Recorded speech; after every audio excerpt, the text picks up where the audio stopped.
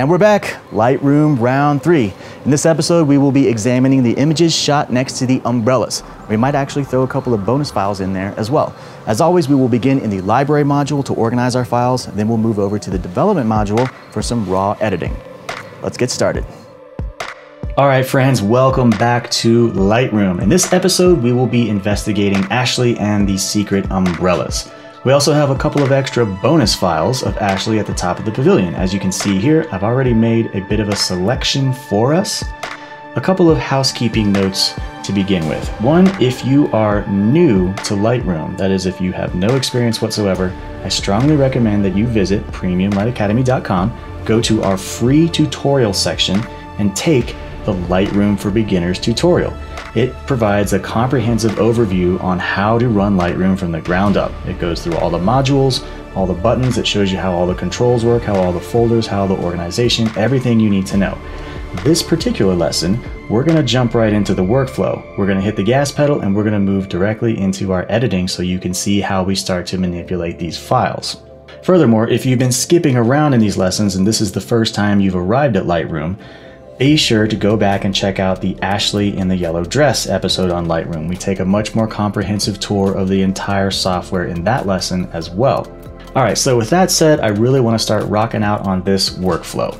Let's begin over here on the left-hand side. In our collections, we have a collection that says Ashley Umbrellas First Cut. So I've already gone through our massive library of images and I've whittled down the 100 or so frames from these two photo shoots down to these final 12 selections. So we'll be going through these final 12 selections and we're going to try to whittle this down to about 3 or 4 final selections that will get submitted over to Photoshop and that will go through final editing here in Lightroom. So the first thing I'm going to do is I'm going to create a new collection. And this is where we'll stash our final images. So this is going to be Ashley Umbrella Final Cut. So this is where we will place the final images that we're getting ready to pick out right now. Okay, so of our 12 images, let's start with number 1 and get a look. I'm going to scroll through these using the arrow keys on the keyboard. And as you can see, this is from our photo shoot where the restaurant popped up all these beautiful umbrellas. And we only had a couple of minutes to rifle through our frames, so this was a bit of a rush, but we did get really interesting results, and we'll go through those here in just a minute. All right, as I cycle through these first 4 images, you can see they are, in fact, quite similar to one another, so I don't really need to pick all 4 for final editing, but I would like to pick at least 2 of them. So moving through, I like this image because it's got a nice engaging smile. Ashley's looking right into the camera. She's making contact with the viewer. So this is a really great start. I'm gonna hit the B key and send this image to our quick collection as one of our final selects. When we move over here, this was one of the happy accidents that we talked about in the lesson while we were actually shooting this file. I don't know that Ashley or myself was actually intending to capture this image. It was just one of those images in between the images. But I feel like it's a nice, beautiful, candid moment. She's not really paying attention to the camera. She's having kind of a personal moment of self-reflection, and I really like the way it turned out. It is, in fact, different from the previous image that we just selected because she's not, in fact, making eye contact with the camera. So this one is a keeper as well. Over here, we have one final image. This is actually very similar to the one that we sent to our quick collection already.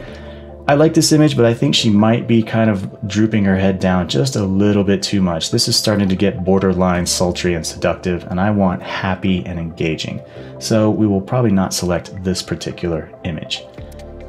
All right, moving right along, we have Ashley at the top of the pavilion, and we have a lot of nice images from this selection as well. We have a couple quick little wardrobe changes and a bunch of different selections. So let's get right in here. I like this very first image. This was actually just a test shot. And as you can see, the exposure on her face is a little hot, but this is well within the margins of our raw file. We can bring that back down into normal levels. So I'm gonna hit the B key and add this to our final quick collection.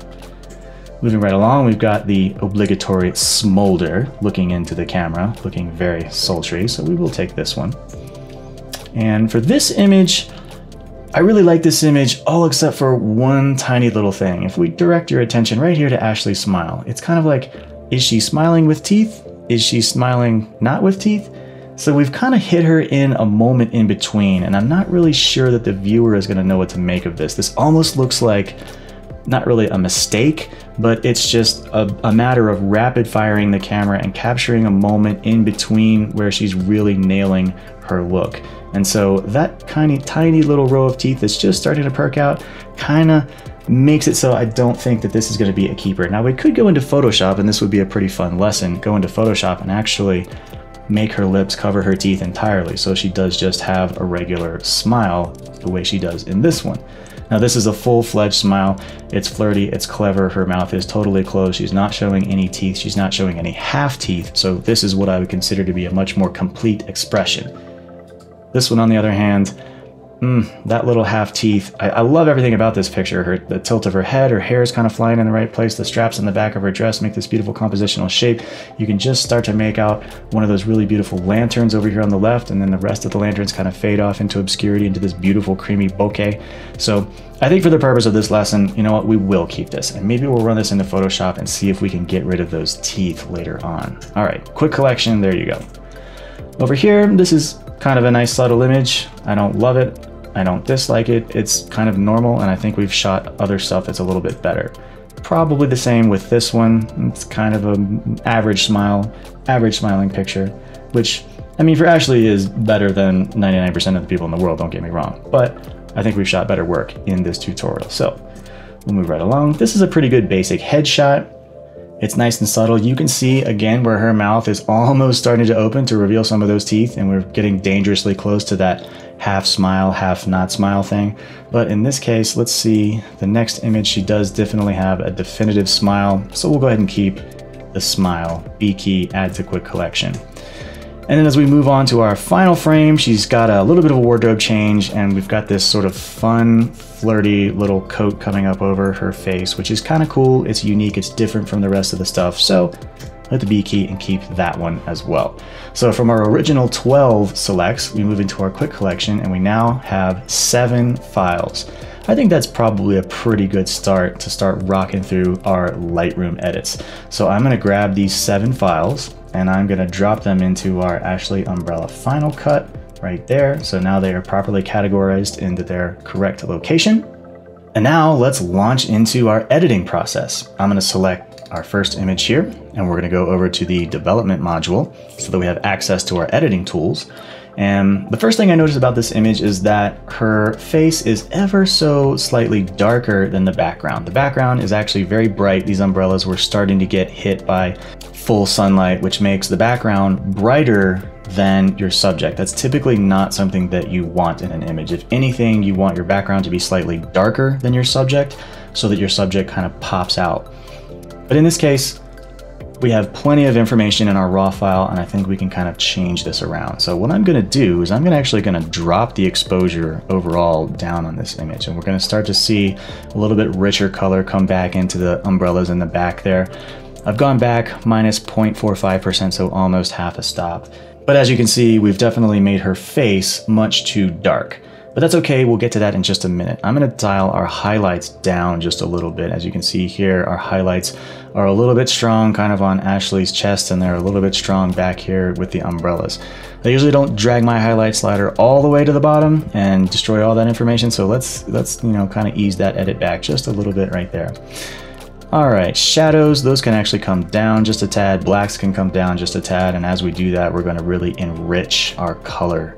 Whites for me are gonna come up just a little bit. These are kind of the mid-tones, and that's where the skin on her face is gonna start to pop out a little bit.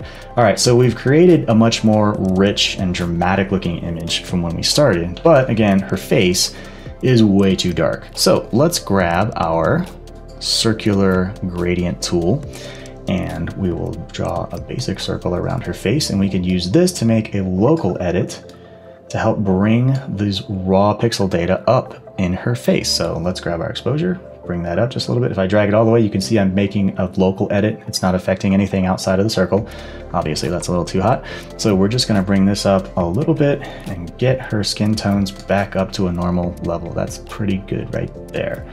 All right, I'm also going to create 2 more of these local edits around her eyes. So let's close this for a minute. We'll zoom in on this image. And as you can see, her eyes are a little bit darker than I would like to see them in a basic portrait. So let's move back into our circular gradient filter, and I'm going to create basically an eyeball sized shape right here. And we're just going to use that to bring the exposure in her eye up a little bit. Again, all I'm affecting is what's inside the circle. Don't overdo it because you don't need to have weird glowing vampire eyes. So try to keep your edits nice and subtle. I'm going to bring this up to about probably 0.5 looks good to me. We'll do the same for the other eye. The other eye is kind of trapped back in sort of the shadow side of her face, so it doesn't need quite as much. You don't want to artificially enhance the brightness over here too much. So I think once again, we'll just bring this up 0.5, and that's a nice subtle edit. Maybe a little bit more. Okay, not too much. All right, right around there. Looks good to me. Okay, so we'll close our circular gradient tool and we'll zoom back out to normal levels. And as you can see right now, we've brought the light up on Ashley's face a little bit, and we've brought the light back in the background. We've balanced the equation a little bit nicer. I think that's a pretty good edit. And this is more than enough to get us rocking out in Photoshop. So on to the next image.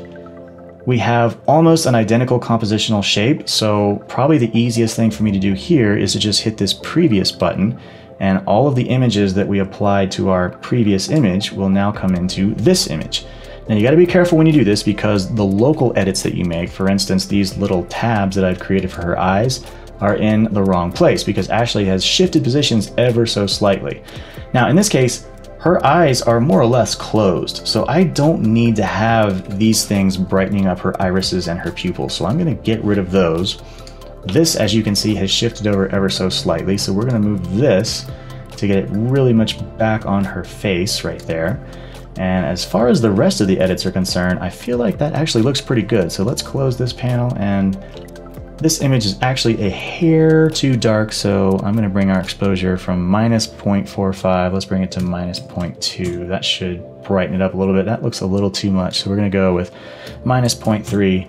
Split the difference, and I think that's pretty good right there. Highlights still need to come down just a tad because they're a little bright on her nose, and I'm going to bring these whites back to 0 or -2. That looks good. Okay, so that feels like a pretty good edit there. All right. Moving right along, now we're into our bonus pictures. All right, as you can see, the first thing that stands out to me is that the light on Ashley's face is a little bit overexposed. Her skin is looking a little hot. So let's go ahead and just drag the overall exposure down a bit. And as you can see, we're making the entire image a little bit darker. That's a pretty good start. Her skin is still a little hot, so let's get into our highlight region and let's bring those down a little bit. And now we can see that's really starting. If we kind of drag the slider all the way to the right and then all the way to the left, you can see that's really starting to target that skin much more closely. So let's bring our highlights down just a little bit right there. And that's starting to feel like a pretty good edit to me. Okay, next. Ashley has very dark hair, and we're starting to lose a little bit of the detail in her hair over here. So what I want to do is I'm going to start in with my local edits. I'm going to go ahead and grab a circular neutral density filter, and let's kind of make this roughly the shape of the side of her hair here. We'll move that into position, and I'm just going to basically bring the exposure for this region up a little bit. Again, it only affects what's inside the circle. You don't want to overdo it because you don't want it to look like she's got a flashlight beaming on her head. But we do want to start to see a little bit of the detail in that hair because, like I say, her dark hair tends to kind of drop away and disappear on us. All right, so that's a good edit there. The next thing I notice is this really big, almost on the verge of exposure burnout over here. You can see the sunlight is kind of hammering away down at the edge of this city building, whereas Ashley is in perfect shade. So we have a bit of a distracting blob of light over here. So the easiest way we can start to address this is to grab a graduated neutral density filter. I'm going to grab this and just drag it over. And we're going to start by pulling the exposure down a little bit. That kind of eases back on that massive exposure burn. Let's ease back on those highlights a little bit. And let's bring this over just a tad more to kind of help fill the scene in. And what I'm noticing over here is a lot of warm light. And what I want to do is accentuate that warm light. I want to bring it out a little bit more. So I'm going to grab my color temperature slider and start to bring that up. As you can see, we've got warm light on the side. And I want to accentuate that warm light without making it look like a forest fire. So again, be subtle with your edits. Let's go about 25 points, give or take right there. And that's starting to look pretty good. Okay, now because we've changed things around a little bit, the overall image is starting to feel a tad dark to me, so I'm going to actually not have a minus 0.35 exposure. Let's go down to minus 0.15. That brightens the overall image up a little bit, and it allows the viewer to kind of really see those skin tones nicely. It also kind of brightens her eyes rather beautifully. So again, this is a pretty good looking edit. This will work nicely in Photoshop. So let's move on to our next image, which compositionally is very similar to the last one.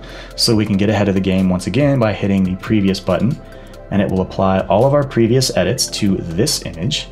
And we just want to make sure that our localized edits are in the right place. Ashley did shift over just a little bit, so you can see how we need to move this over just a tad to make sure that it actually does kind of get into her hair. And this one's starting to look maybe a little brighter than we need it to, so let's dial this back down to about 0.8, just to be nice and subtle there. And all right, this is starting to look like a pretty good edit. Let's see here. Our graduated neutral density filter is over here. Maybe we can drop that back a little bit. As you can see, this is making the right side darker, and I do still like that effect in this image because I want my background to be darker than Ashley. That's going to help lead the viewer directly to her. As a matter of fact, we can go ahead and throw another one right over here. Kind of darken up that left side. Maybe not quite so much over there, but just a little bit. Yeah, like so. And basically what we've done is we've created darkness off to the right, created darkness off to the left. Ashley is brighter by comparison, and therefore she attracts the most attention for the viewer, which is what we want. Moving right along, again, a very similar compositional shape as far as the image is concerned. So let's hit that previous button. All of our previous edits are going to come into this image, and honestly, I think we're just about dead on with this one. The only thing we might need to change, let's go over to this guy, move him up just a little bit and angle him so that he's more affecting her hair. That's pretty good. I like it. So we'll close this back up. Maybe we'll bring the exposure back up to about 0 just to give it that nice little final splash of brightness. And again, that's a great looking edit. I like it. Moving right along. We're mostly similar. She has in fact changed directions, although Ashley is for the most part still situated in about the same part of the frame. So let's see what happens when we apply our previous edits. Okay, now this is a good example. I can tell right now that my circular neutral density filter has actually hit her right in the face rather than on the hair. So this is one thing you got to be careful about. If you do copy your edits from one image to the next, the localized edits that you specifically make are not necessarily going to line up with your previous composition. So let's grab this guy and move it over, and we can rotate it so that it does still fit her hair.